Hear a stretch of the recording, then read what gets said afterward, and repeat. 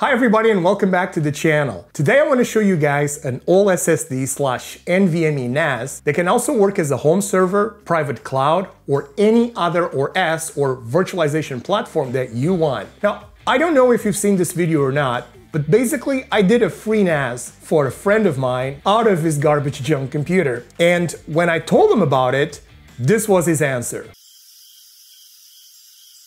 Now, apparently, some people have like standards up here. So the LinkStation folks saw the video and said, we have a device that we think you and your friend are going to like. So they sent me the LinkStation N1, which is like a mini NAS/home server. And by the way, this is my very first review, like ever. Okay, so bear with me for any kind of like screw up. I did get the device for free, and for me, in all counts, that counts as paid promotion. However, I can say whatever the heck I want, and that will be true for any kind of product that I review in the future. The LinkStation N1, in my opinion, is a really pretty cool device. It was created by a group of friends that are tech enthusiasts, and they're based in China, and they launched the product a while back, well, not that long ago, but around 2023, I believe, in Indiegogo. It is powered by an Intel CPU N5105, so it does support virtualization and IOMMU through the Intel's VTD technology. And it also supports transcoding because it comes loaded with an iGPU. It has 16 gigabytes of low power DDR4 RAM, Wi-Fi 6 and Bluetooth 5, 128 gigabytes of eMMC internal storage. It has also a total of 4 NVMe and 2 SSD/hard disk drive bays. It comes with a bootable 4 gigabyte USB drive loaded with a free license of Unraid, and it has an audio and HDMI ports. It also features a 2.5 gigabit Ethernet port, 2 USB 3.0 ports, and a 10 gigabit Type-C USB port. Now, right off the bat, one of the things I really enjoyed about it is the fact that, this thing looks like a gaming console. I mean, it looks modern, it's compact, and seriously, it fits on the palm of my hand, as it's the size of an A5 sheet. But then again, I have like gorilla hands, Another thing to notice is that these guys, like myself, they seem to be super fans of Linkin Park. They retail for £390 here in the UK. You do get free shipping and a license for Unraid.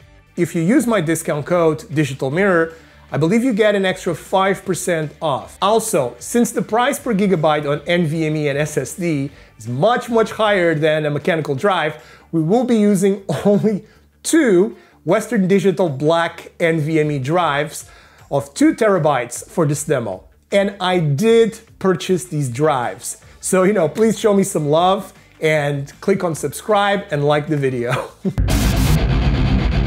Okay, now that we looked at the features and the cost, let's get this show on the road. Now, installing the drives is a breeze. Just flip the LinkStation over, open the compartments.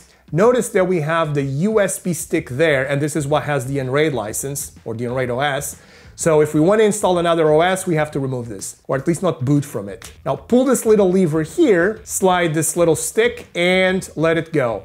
Easy peasy. Now I made a mistake here. I was paying way too much attention to the camera than to what I was doing, and I didn't insert the NVMe all the way. And then I was wondering why the LinkStation wasn't recognizing my drives. Just make sure it goes all the way. Now I could have reshot the video, but I'd rather you guys see the mistake in case you do it as well. Now that we have our drives installed, let's go to the software. Now let's connect the RJ45 cable and power it on. Wait a few minutes, and then try the local DNS by typing http://tower.local. But if that doesn't work, have a look at your DHCP server and use the IP address. If none of this stuff works, well, then just plug it into the HDMI port and try to go through the monitor. Now, once you access the interface, enter the initial credentials, which are root, and for the password, just put 123456. The very first thing that I did was upgrade the system to its latest version. And to do this, just click on Tools and Update OS. Click on Check Updates and Update.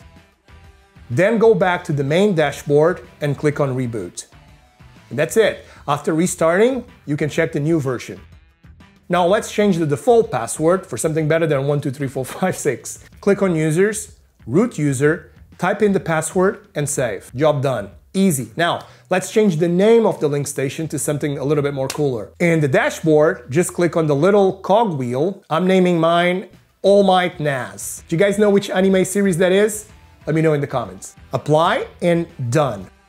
Let's just set up a static IP and DNS servers. Click on Settings, Network Settings, change the IP address assignment to static, and then change the IP to, well, whatever you like. Just make sure it matches your network ID and that IP is available. The DNS, I'm leaving mine just pointing to Cloudflare and, to Google. Now click Apply and go to the IP address you just set up. If it hangs, just wait for 5 minutes and then hit the power button on the device and wait for it to shut down. That did happen to me, by the way, so the device needed to be restarted. All right, cool. Now let's pimp this NAS a little bit. Now I don't really like this light background, so click on Settings, Display Settings, Dynamics Color Theme, and let's select black. But you can select whatever you want. And then the letters, let's make them all white. And by the way, since we're here, let's just select a new icon as well. It's exciting, right? Now for the main event, let's create the array.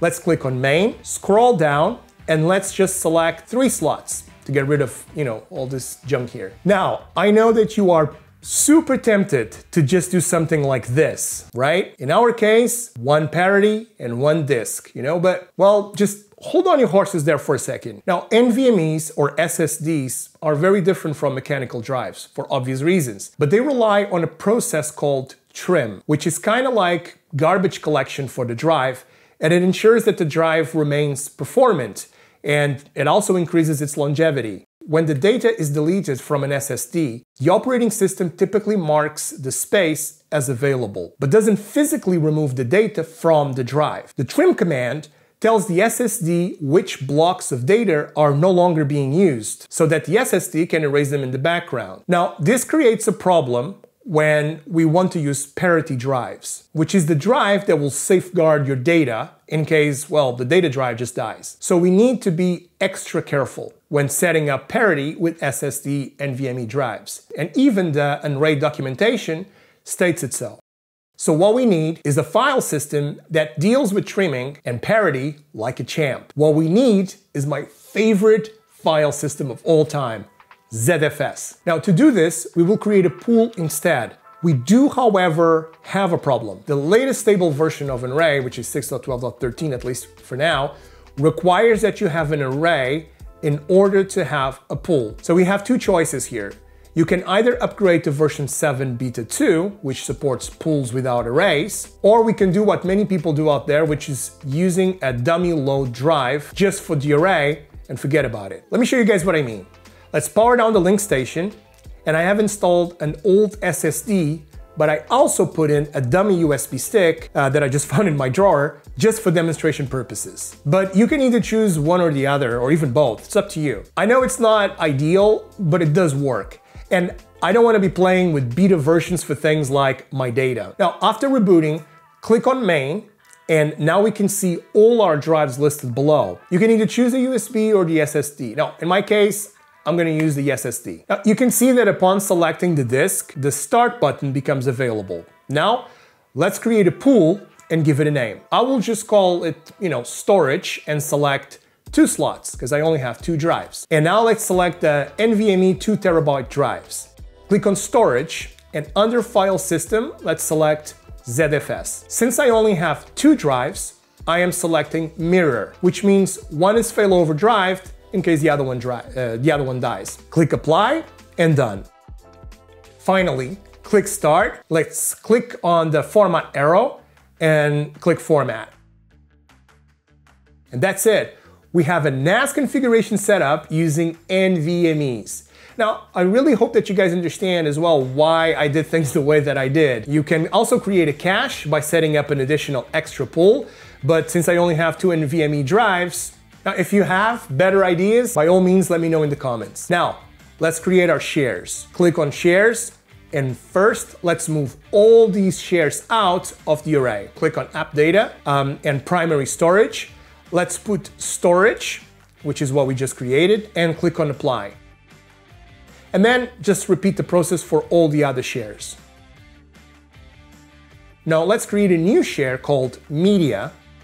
The primary storage is going to be, well, storage, which is the label we gave it, add share. Now, for the settings, let's just export so we can use Samba and click done. Oh, and one more thing before we map this into Windows. We are also going to need a user for, so that we can access this, because otherwise the root user is not gonna work. Now let's copy a file and test the write speed. And then let's do the same thing just for the read speed. Now in terms of speed, I can't really tell any difference from my TrueNAS RAID Z with 3.5-inch mechanical drives. It's the exact same speed with the caveat that the 3.5-inch NAS is a lot cheaper per gigabyte. I think that to really take advantage of the NVMe, we would really need a 10 gigabit NIC on the link station. So what does that mean? I mean, should we just ignore this device and just throw it in the bin? Well, not for me. I wanted a NAS that was quiet, energy efficient, and that would allow me to run all of my commodity, home Docker apps easily. And this device is quiet as a mouse. You can't hear anything from it. And in terms of energy, it's consuming 10.6 watts while on idle. And I've seen it go as low as 8.5, 9 watts. It's also stylish and a modern unit, so at least in my opinion, which has some fancy LEDs, so for those of you that like that kind of stuff. And also, being a metalhead, I really love the Linkin Park homage logo. At least I hope that's what it is. Finally, I can transfer, the commodity containers like AdGuard and homepage, Jellyfin. So let's do that next. Click on Apps and install the plugin.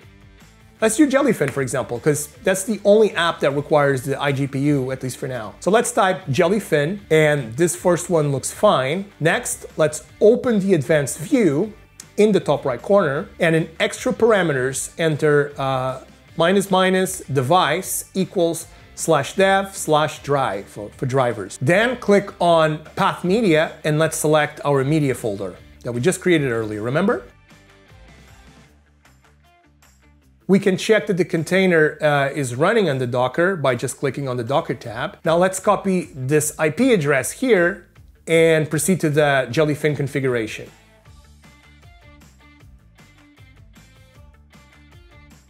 From here on out, it's just a very straightforward configuration. Just, set the username and password, head the library, and just choose the content type that you want. Now add a folder and point it to /media, which is the folder we mapped earlier during the Docker configuration. And that's it. You are done. You can now log in and start watching your media. And I mean, just look how nicely it is streaming. Now there's one last tip to enable transcoding, which is using the iGPU. And to do this, we're gonna have to click on the sandwich menu on the top and then select Settings and then select Dashboard. Then go to Playback and Transcoding and enable hardware acceleration, and then just select Video Acceleration API. That's it, you're done. Now we can have a look at the CPU, but it doesn't really seem to be heavily under load. And if we check HTOP as well, it gives us a clear idea of the amount of RAM and the cores that we are using, and seems fine. Now one last thing, if you want to change the LED colors and the beeping, you can always visit your IP address /50,000, which is the port. It's in Mandarin, I believe, or Cantonese, I don't know, I couldn't really tell you, but you can use your browser, translate built-in feature and just translate that. That's what I did at least. Now, I am 100% going to keep my LinkStation N1. It serves as a super quiet and incredibly energy efficient device, so it's good for the wallet and for the environment. Of course, there is definitely room for improvement. The 2.5 gigabit NIC is good, but for this type of configuration, you really should be you should at least have an extra option for a 10 gigabit Ethernet port. That way it would be an absolute killer device. I also think that we would benefit a lot more for either having 3.5-inch slots that we could build an array with a lot more space, like 4, 6, or even 16 terabytes, or just have everything NVMe. And another thing I would like to see is a version of the LinkStation N1 without any OS. Other than that, I am really happy with my new NAS and mini server. Don't forget to subscribe. And as for the logo,